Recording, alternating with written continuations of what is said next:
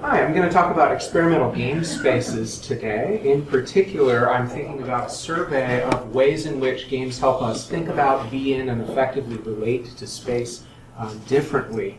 I'm coming at this from a background of thinking about game spaces as environments, so 3D experimental games such as nature, simulators such as Proteus, lush landscapes such as Eidolon, which nevertheless bring us into relationship to these abstract architectures and human remnants.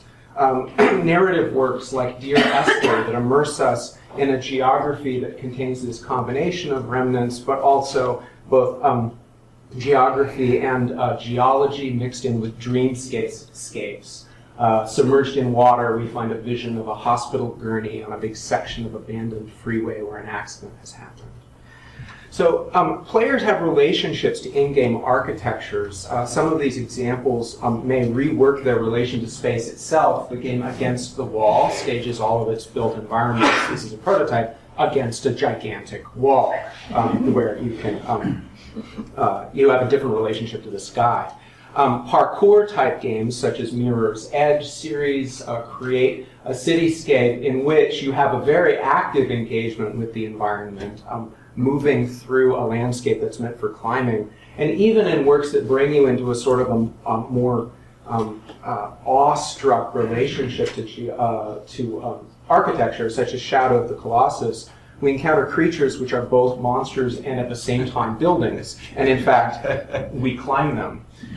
So architecture can be a mystery. For those of you familiar with Myst and the Myst series, one of the major questions is, who built this? What is it for? That is, what is structuring space with what agenda? And in more recent experimental games, such as The Unfinished Swan, the architecture itself is a mystery. Everything is pure white, and you use your ink cannon in order to reveal the space that is there.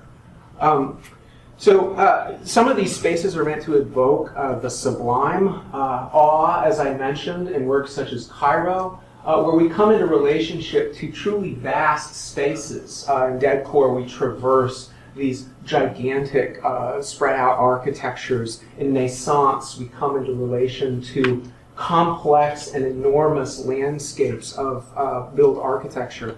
Some of these spaces are impossible, coming from traditions such as the Portal, Platform Puzzler. I'll skip a couple more of those and just say that those impossibilities may be perspectively based. The trees are both in front of and behind the car. They may involve 4 dimensions, such as the 4-dimensional work Adanaxis, and they may draw on impossible geometries, such as the Pembrose Square that inspires works like Echochrome, The Bridge, Back to Bed, and Monument Valley.